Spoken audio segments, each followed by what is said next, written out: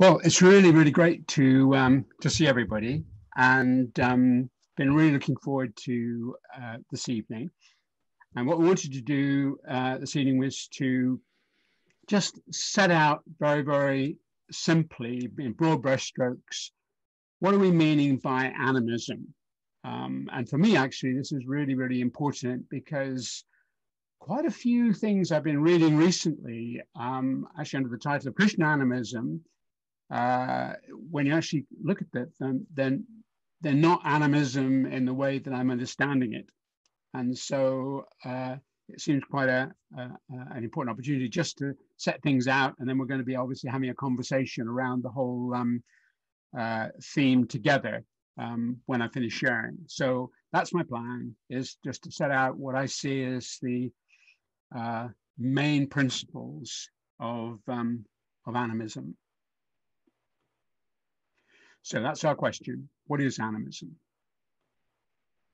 Okay, now the first thing to really make clear is that animism is a European word, and it's the only European word to collectively refer to the worldviews and the spiritualities and the lifeways of tribal and indigenous peoples around the world. There is no other word in European languages that does that. When we come to tribal and indigenous people themselves, they simply speak about their traditions. They're living according to their traditions. And because of the way the word animism has been misused in the past, some can find it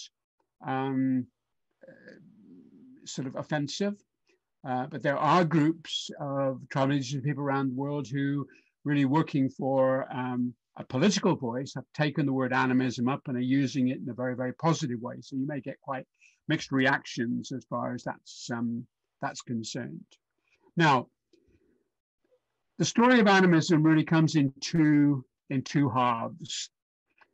And there's the original animism, what I'm calling the old animism, and then we'll move into looking at how animism is understood by anthropologists today, which we're going to be calling the new animism.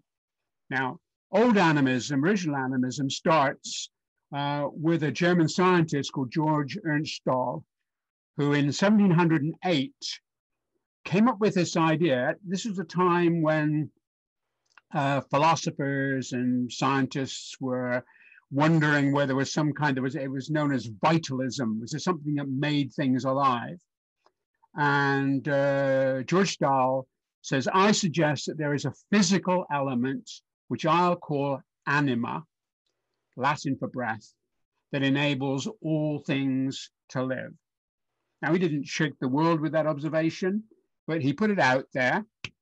And it was some years later, in 1871, when an Englishman called Edward Tylor, who is seen to be the father of anthropology, took this word up and used it and made it what it started off to be as an overarching term to refer to all tribal and indigenous people. So he said, I suggest we speak of animism to describe the beliefs and practices of tribal and indigenous peoples, which are primitive, superstitious, childish, and underdeveloped.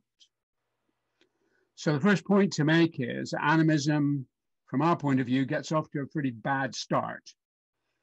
And this is caught on, and this belief that animist indigenous people were primitive, superstitious, childish, and underdeveloped influenced colonialists, because at the beginning of the 19th century, through the 19th century, towards the end of the 19th century, was a great era of colonialism. And they took it with them, and also missionaries. And their stories, their attitudes were formed by this view of animism, and their stories that they brought back to Europe confirmed this kind of prejudice that was embedded in animism. I can remember missionaries when I was a teenager coming back from Africa and, talking in very negative terms about the indigenous cultures of the people they'd been given their lives to work with. And even as a teenager, I don't quite understand what it was, but I just felt offended by what I heard. And this led to the exploitation and the physical and cultural genocide of tribal and indigenous peoples. And this memory is still very, very strong, and it's also carried in lots of books that still talk about animism today.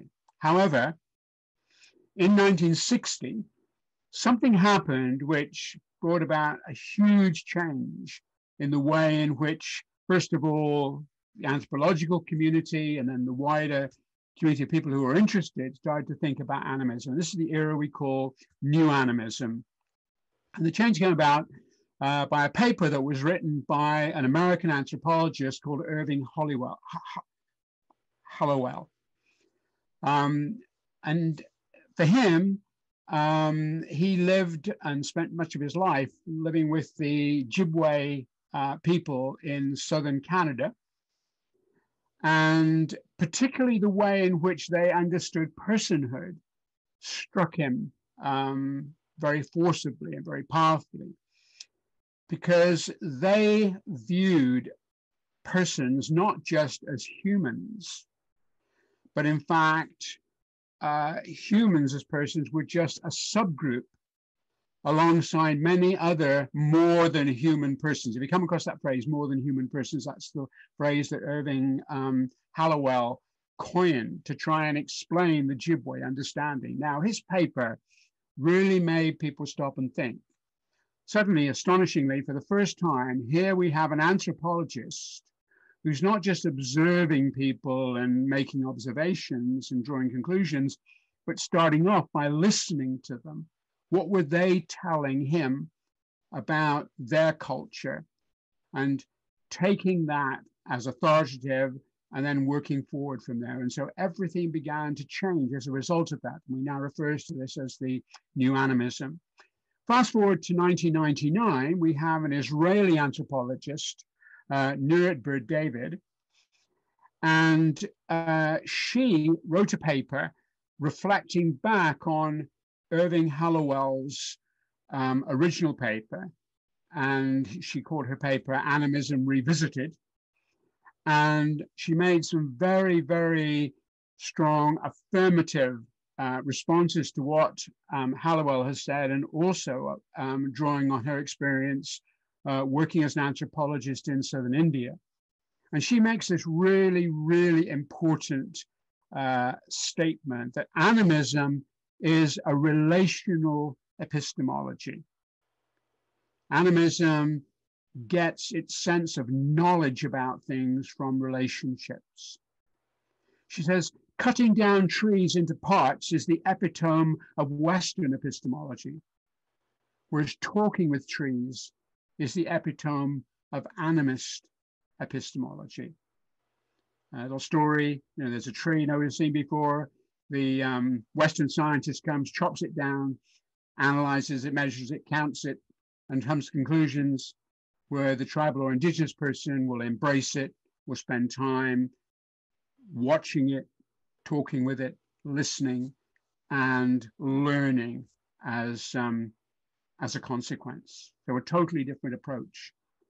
And those two voices, Irving Hallowell's and Nurit Ber-David, along with others, have really set the scene for how animism is understood today. 2005, Graham Harvey, who's now the professor of religious studies at the Open University, he's a British pagan animist scholar, once identified as a Christian, but by the time he got to university, he decided that pagan animism was what made more sense to him. And in his book on animism, he's given us really the most quoted definition of what animism is that I've come across. He says this: animists are people who recognize that the world is full of persons, only some of whom are human, and that life is always lived in relationship with others, respectfully, carefully, and constructively towards and among other persons. So he's taken this idea that knowledge comes from relationship, that relationship is absolutely key, and that across everything that exists, we find personhood in many different ways. In 2012, Emma Restall-Orr wrote a very interesting book. She's a British animist author. And she argues in her book that animism is based upon the idea that mind and matter are not distinct and separate substances, but an integrated reality rooted in nature. So these are the ideas that we'll be working with as we reflect on animism this evening, and hold what I've said in mind, because we'll come back and connect with it as we continue forward. Now, when I embraced animism as a Christian animist, I needed some way to bring together what I thought were the essential elements of animism. And those of you who know me will have come across this list before. And so I set out 6 principles that I believe will be found amongst tribal indigenous people all around the planet, wherever you go.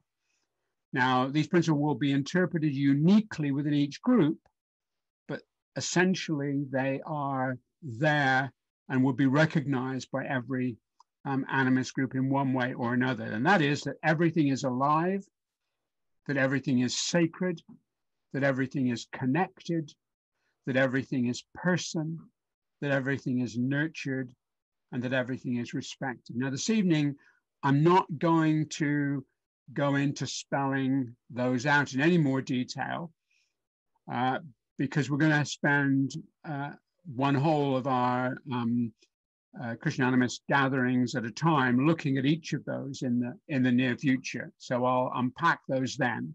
But just to say, these I believe to be the essential principles and characteristics of animism. And I work in my writing and reading and thinking and teaching to sort of set those out and be open for them to be challenged. But we'll leave them there. So everything is alive, everything is sacred, everything is connected, everything is person, everything is nurtured, everything is respected. And just a few broad observations following on from that. I've already said this, but you can't emphasize it enough. Animism is first and foremost about relationship. If you want to sum it up in one word, that's the word that we use. And I've given a quote here of the animist Ashaninka people of Peru. The land is for everyone, humans, animals, plants, a reciprocal relationship. And that will be repeated right across the world by tribal indigenous people.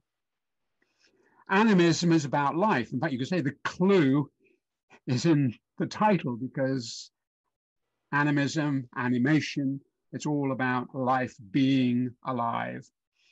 And that is very, very much how indigenous people understand the world, that everything is alive. And again, I've given a quote here from the Sami people, the only European indigenous community up in the European Arctic Circle. Nature is a living entirety. Everything is alive, and therefore everything is to be revered. Animism is also about earth. And if we move across to the Australian Aboriginal people, and a quote from the Australian Rainbow Spirit Elders, who are actually a group of Christian elders who are also Aboriginal. They say very clearly, Aboriginal people believe the land is a living entity. It's not something that's just a commodity, it's person, it's living. And in my terms, and we'll come back to this again, I'm sure, Earth is both person and community at the same time. But more of that again. Finally, in terms of these broad statements, animism is about spirit.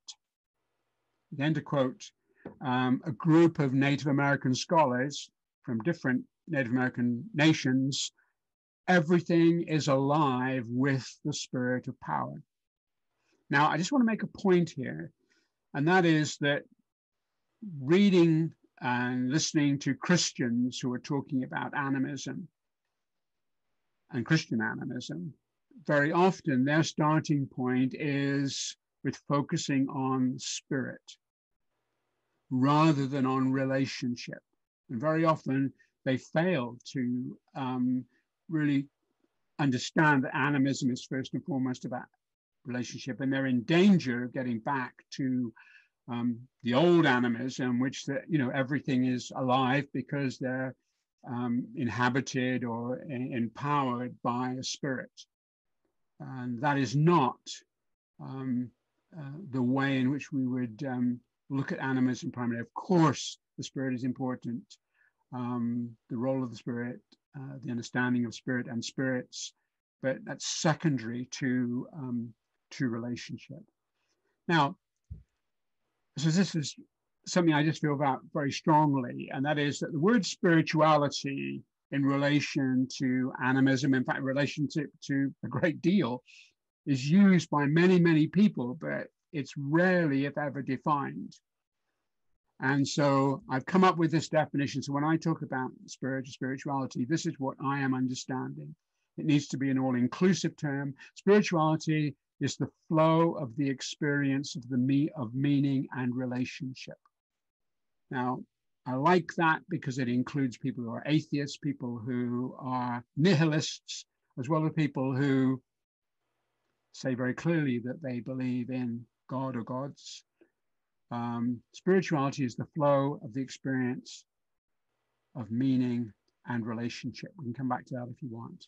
Now, in encountering animism, one of the first things that you're challenged by is that you have to start thinking different. The way in which tribal indigenous people understand the world is different to the way in which people who have a Western mindset understand the world. Think different. Here's a quote by a very famous Native American scholar who only died a couple of years ago, Vine Deloria, a Lakota scholar and philosopher. The fundamental factor that keeps Indians and non-Indians, or you could say Westerners and indigenous people, from communicating is that they are speaking about two entirely different perceptions of the world. That's really important to understand. In fact, one Christian indigenous leader quite recently said that he wondered whether people of the West would ever understand really how indigenous people think about the world. So that's the game. So there are two minds at work. And I've just set it out very simply here. This is very, very thumbnail in terms of setting things out, but I think we'll all recognize exactly the tensions that are involved. So I'm referring to original thinking and what I'm calling modern thinking. Now, original thinking is a phrase that's applied to tribal and indigenous people's understanding of the world. And its foundations are Aboriginal. Literally, they go right back to the beginning. We're told by anthropologists and archaeologists that back at least 1 million years that there are remains of Homo erectus been found in China and Java that are 1 million years old at least. And we believe very definitely that originally they came from Africa. So we've got a long story. But also it's global. And this is what is interesting, that right across the world, the tribal indigenous people, you will find a similar style of thinking shared. Now, in contrast, modern thinking is classical. By that, we'll say, well, it goes back to the ancient Greeks. And then we're there with their ideas being popularized as Hellenism, spread into the ancient Middle East, and then across west into Rome. And then when Rome came to power, where the Western bit comes in. Also, of course, yes, the Hellenism created an environment in which the Christian faith grew up and developed. And then we have Rome coming to power, dominating the world. And then, of course, the Christian faith through Constantine taking a very powerful position and beginning to shape Western thinking and Western culture subsequently. And then we go on from there, obviously, into the Renaissance, the Reformation, the rise of science, and what has led to modern thinking. Knowledge, well, we've already touched on this. As far as indigenous people, original thinkers are concerned, it's relational and experiential. It comes from our relationship with things and our experience. That is how indigenous people know. Whereas in our Western thinking, it's analytical, it's empirical. Then when it comes to meaning, as far as indigenous people, as far as original thinking is concerned, it is spiritual and wisdom-based. Wisdom being the practical application of values and information to circumstances that we have to engage with. Now, in modern Western thinking, meaning comes from a very secular sort of base. Now, of course, it begins to get difficult here because I'm very much a child of modern thinking. And the word secular, when you look it up in the dictionary, means obviously not believing in the divine or the spiritual. Well, I clearly do. I'm sure all of you do as well. But it's very much focused on the idea of this world. And certainly we live in a culture where the idea that perhaps you might appeal to the spiritual as important, well, it may be growing, but certainly until recently, it was rather frowned on. You wouldn't have done that on television or anything like that. And it's very much evidence-based. And then the perspective, you have this holistic, geocentric, earth-centered perspective that is found in original thinking, and then dualistic, anthropocentric. Now, anthropocentric, yes, in fact, you might even say individualistic more than just anthropocentric. Dualism is a tricky one because very often you have the idea that it has, between the natural and a phrase I hate, the supernatural, which of course isn't popular modern thinking, but there is dualism in we divide things into different groups, right and wrong, light and darkness, day and night, as we see them very much as opposites. We'll come back to that in a bit. But it has its roots, certainly in Christian thinking, back into Gnosticism and Neoplatonism, and it's carried over and become part of modern thinking as a result. So that's just very, very simply some of the base points as far as the contrasting thinking is concerned. Just something for your interest, a little phrase you may have come across or you may come across, takers and leavers. There's an author called Daniel Quinn who's written 3 novels in the Ishmael series. Now, Ishmael is a character who's actually a silverback gorilla who is an animist teacher who teaches telepathically, fascinating novels. And he divides culture into these 2 groups. The leavers, they're the original thinkers, the indigenous people, oneness with nature, using only what is essential, leaving the rest, nurturing, spiritual, sustainable in their behavior. Then there's the takers who are representing modern thinking, dominant consumer culture, exploiting, manipulating nature, and so on. And then Ishmael makes a very moving observation. Every time the takers stamp out a leaver culture, a wisdom ultimately tested since the birth of humankind disappears from the world beyond recall. Sobering thought. But there's more. Let's think again. A few things that I find thought-provoking. And again, I'm back quoting Vine Deloria because he's just very quotable. Western culture is not an adequate representation of reality.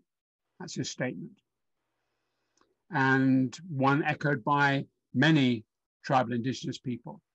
Let me just again, just take a few little snapshots here. Let's look at the whole idea of concepts and categories. We've already seen, I'm sure, in a few things I've said already, that animism challenges key Western concepts.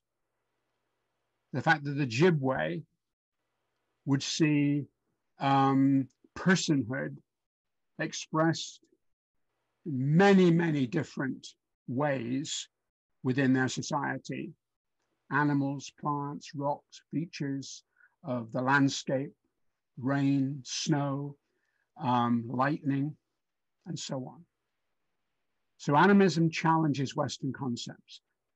Notice how when we use words like personification or anthropomorphism for inert objects, in the Bible, you have, trees clapping their hands or mountains dancing. What we're doing is we're bending, we're bending animist concepts to suit us. We're saying, well, mountains can't dance. And they can't move either, even though Jesus said they could. And so we bend things to sort of suit us. And in doing that, we distort their ideas and say they're foolish. And that's something very serious to take a note of. Recognize what I'm trying to say here is, think again, recognize what's going on. When it comes to categories, have you noticed how that in our Western categories, we tend to be very functional and quite inflexible? We put, that animal is a dog, that animal is a cat, or that's a very obvious one, but there are many, we're always categorizing things, but they tend to be put in places where it's either yes, it is, or no, it isn't. And there's really no flexibility available. Whereas when you listen to animists grouping their understanding of how the world functions, they express their understandings based on relationship and experience. There's that word relationship again. And when we talk about everything being alive, and we talk about everything being person later on, I'll give you more examples that I haven't got time to go into now. But there's an important contrast there for us to think about respectfully. And then metaphor in there.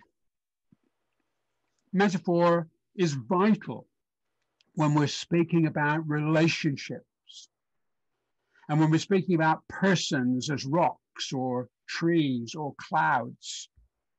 In fact, whenever we're speaking about relationship with persons whose bodies and ways are different from those of ours as humans. And so we'll hear people saying, oh, it's just a metaphor, which suggests, well, it's meaningless really. But why would that statement have been made? That the trees clap their hands, for instance. That is saying something. What is it saying? And just because it doesn't fit into our pattern means we then need to pause and think, okay, what are they saying? What is that telling me about reality that perhaps I as a Westerner have missed? And then myth, we're all familiar with this term. I was brought up with the idea that myth was simply a fairy tale. In fact, myth is a unique story form that shares profound ideas far beyond the scope of historic or scientific narrative alone. And without it, we simply wouldn't be able to communicate the meaning that reality has in the way that we're able to do. I came across this beautiful definition of myth some time ago, which I just love. Myth has been beautifully described as the equivalent in words of a sacred place. I really like that. The equivalent in words of a sacred place. So moving just to the last section, I'm calling it free thinking. Indigenous relational epistemology that Nuitberd David refers to opens up of vast horizons of understanding about reality, which we in Western culture are just on the very edge of experiencing. And I want to sort of look at this in a kind of conversation that there was in the United States some years ago. And I want to begin by just referring to what I'm calling quantum flow. Everything from quarks, which are the smallest particles that we understand exist, right through to the vastness of the cosmos in its totality. And there is a dimension of quantum physics, which I believe is called quantum cosmology. Now, I'm not authoritative to speak in that, but I certainly see a natural flow from the smallest to the most profound and greatest within the cosmos. This raises lots and lots of questions. Well, in 1992, at the Fetzer Institute in Michigan, a group of indigenous and Western scholars gathered to explore quantum science and compare it with what indigenous cultures knew about their world. And at the end of a number of days that they spent together, this was their list of the things that they believed quantum physics and indigenous understanding of reality had in common, which I find really intriguing. Both believe that everything that exists vibrates. And closely linked to that, everything that exists is in dynamic flux, constantly changing and moving. That every part of everything enfolds the whole. Not unlike the way in which a hologram, you take one part of a hologram, or each part of the hologram has all the detail in it, and that's why it's able to be seen in 3 dimensions in the way that it is.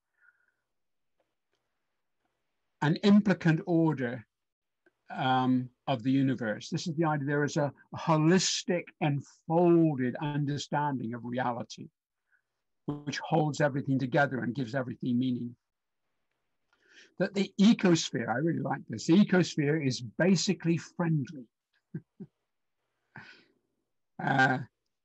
Also that nature can be taught. That I think the phrase that came out was new tricks.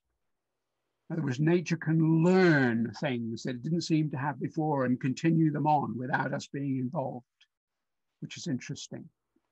I suppose new variants of a virus are one example of that.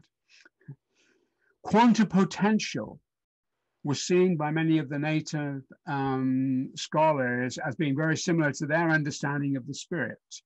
Quantum potential was a phrase coined by David Bohm, who was actually at this event. And it's the idea that particles have a sense of direction given to them as they move, which is quite exciting. And then the principle of complementarity, like yin and yang, or that light is both a wave and a particle. All of these things, they're more than what can actually just be grasped in one given moment. Light and darkness are not opposites, but part of the whole. So these were characteristics and qualities that they believed both indigenous people and quantum scholars could agree on. But one of the other things that quantum science has thrown up, which has been problematic, but indigenous cultures and animism has helped with, been what I'm calling liquid language. Quantum science has shown that in the West, we really aren't able to speak about things appropriately that we're discovering because we simply don't have the words. And that's because European Western languages are primarily noun-based, whereas certainly across Native American languages and others in the world, they are verb-based. Well, here's David Bohm again, the quantum physicist. he was so concerned about this. He was an American, but he taught most of his academic life in London University. He tried to develop a verb-based language, which he called rheumode, or to flow in the Greek. But then he discovered indigenous verb-based languages and said that this is what I've been looking for. And there were scholars, Native American scholars at this event that they were at, who would say, I can go all day without using a noun. Just doesn't, it's not necessary in my vocabulary. So a couple of questions or a couple of observations, what would knowledge be like if it was expressed in verbs rather than locked up in nouns? Just throw that as a teaser. Native American nation, the Mi'kmaq, named their trees for the sound that the wind makes when it blows through them during the autumn, about an hour after sunset. I like the precision of that. And so whatever that sound is, that's the name that they've given to those trees and that kind of thing. Bringing it to a biblical focus, I love the fact that the Hashem, the name of God that was given to Moses in the bush that burned but wasn't consumed, is a form of the verb to be. So it's verbal. I also love the fact that shalom was originally a verb that was then distilled into becoming a consonant. So to conclude, one final point. I'm calling it childlike maturity. For me, the role of children in understanding reality is really, really important. And we'll talk a lot more about it, but their sense of wonder about the world and their wisdom, the two groups of people in the world who ask the hardest questions are children and philosophers. And children often have the edge. I just couldn't resist this picture. I thought it was wonderful of a group of indigenous children. But I mention this to conclude with some caution for three reasons. First of all, when we're talking about animism, let's be very, very careful when we do mention children, because European colonialists argued that indigenous people were mere children. Remember that quote that I gave you from Edward Tyler? And they argued that because they were just children, legally they had no rights, and therefore Aboriginal lands could be taken by the colonialists. Horrific. So we need to really acknowledge that if we ever talk about children in the context of animism. Secondly, indigenous children are not born animists. Animism is a culture that is learned by experience and taught by elders, that develops throughout childhood into maturity. And I haven't got time, but I could love to give you some examples, and maybe I will on another occasion. However, as a Christian and as someone who is very committed to Jesus, there's also promise. There is a statement. Jesus says, and makes it very clear, that there is something unique about childlikeness that challenges the domination system of adults, and that is key to rediscovering his animist path. He says, unless you turn, very strong phrase, unless you turn and become like children. So there's something about childlikeness that is very, very important in engaging with the astonishingly profound and complex, powerful vision of animism. So again, if I was to sum up everything I've been trying to say in this little piece, is think different. So to conclude, please take time to nurture the essence of animism. Let it permeate and germinate and shape and change you and me. For our Christian animism to be true, it requires that we engage with these foundations in a way that really is authentic. I'll leave that there.